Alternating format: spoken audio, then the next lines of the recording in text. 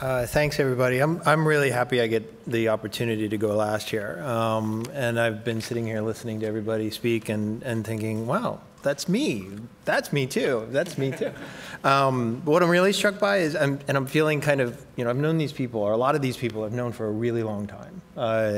And I'm feeling a little bit nostalgic about the trajectory that we've followed that puts us right back up on this stage. I remember, although Max won't, I remember being in law school and having a practice round for the VIS competition that he arbitrated for. I remember when Vjosa was 19. I remember that summer in Kosovo with Katerina. I remember Lizzie's typhoid malaria thing pretty well.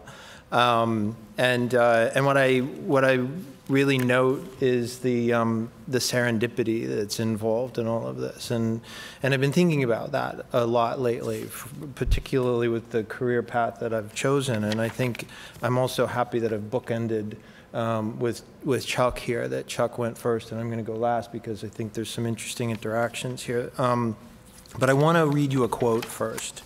One of my favorite photographers is Henri Cartier-Bresson, and he was a great, really sort of a spontaneous portrait photographer. He went all over the world and took these wonderful pictures of people. And he had such a wonderful way of capturing not only his subject, but the rapport that he had developed between himself and his subject. And so the surrealist poet André Breton once wrote of Cartier-Bresson's style of making and then capturing a relationship as this, and I'm quoting here: "Actually, it's quite true that he's not waiting for anyone, since he's not made an appointment. But the very fact that he's adopting this ultra-receptive posture means that by this he wants to help chance along. How should I say, put himself in a state of grace with chance, so that something might happen, so that someone might drop in." And it's this state of grace with chance that I think has driven my career, and in some ways, everybody else's up here. Nobody really expected to be where they are. I started out, I didn't come from. I envy people like Max, who had the opportunity to come from a family that traveled a lot.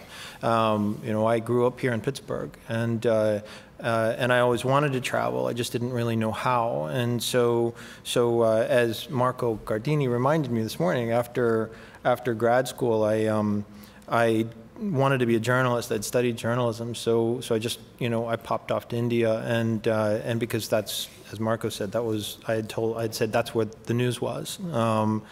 And I was not a great journalist. I enjoyed it, but I wanted something more. And so in any case, to make the long story very short, I went into law school knowing that I wanted something broad, something big, and something international. And over time, I got that, and I had the opportunity, thanks to Ron Brand, I had the wonderful opportunity to work with the State Department programming that Pitt Law was awarded, working with schools in Ukraine and Serbia and Kosovo. And so I had a great experience working with that.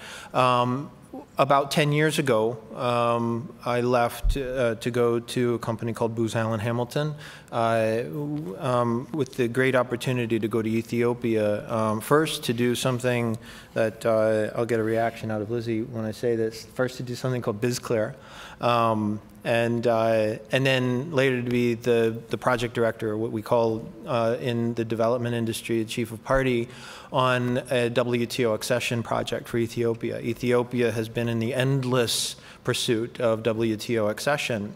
And I was there to help the Ministry of Trade and Industry prepare for its WTO accession. And so I helped analyze trade laws. I helped draft their papers, their submissions to the WTO Working Party on areas as broad as intellectual property, trade and services of tourism services, all sorts of things across a broad spectrum. I did that for about 3 years. Then went to Kosovo again and worked on a project there for about 3 years working in the business enabling environment component of a big private sector development project there that was also run by Booz Allen Hamilton. I left Booz Allen almost 5 years ago and joined a company called Nathan Associates, which is actually a very old economics firm in Washington, D.C. It's actually now the oldest development firm in the business. And we work mostly on U.S. government contracts, U.S. aid primarily, some others as well, occasionally contracts with other donors, the World Bank. We have a London office, we have an India office, and we work on UK funding, some direct-to-government funding in India. We work on Asian Development Bank sorts of programming. And my job is to run one of the practices. I run the legal and regulatory practice within the firm of Nathan Associates. As I said, Nathan Associates is an economics firm. It does economic analysis. It does fiscal policy. We do a lot of trade analysis. Our core functionality is the actual numbers crunching that economists do. But then economists, as we've talked about outside this venue a couple of times this morning, economists are very deeply involved in the development landscape and economic growth programming around the world.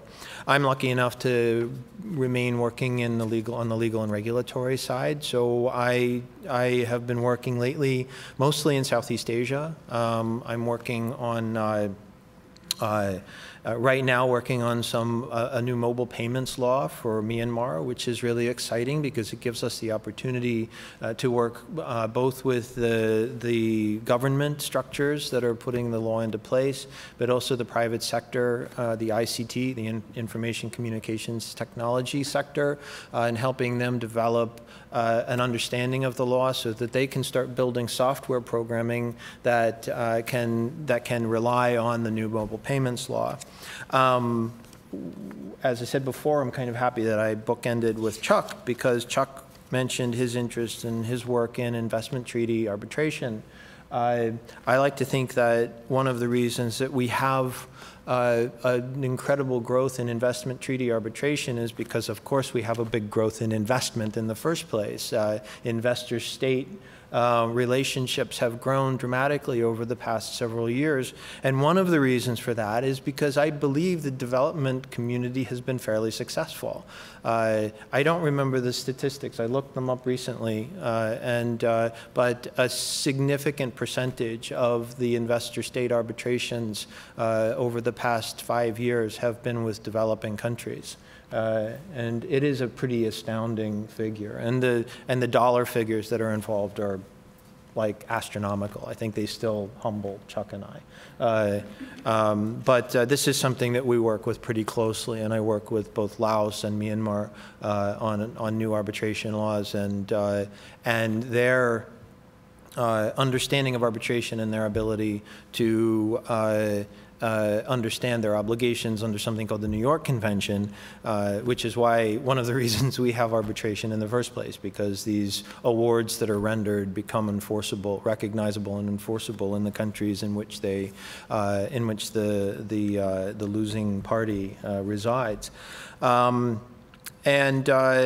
And I think that this is all really exciting, and I'm so happy lately to be working with Chuck on some of this stuff and bringing all of this full circle and having great opportunities to meet up with my colleagues.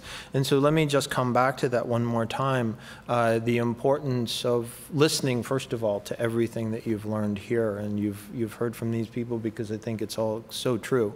But also, again, just put yourself in that state of grace with chance. And learn from it and prepare yourself for whatever comes down the road, because none of us up here expected what came to us. Thank you.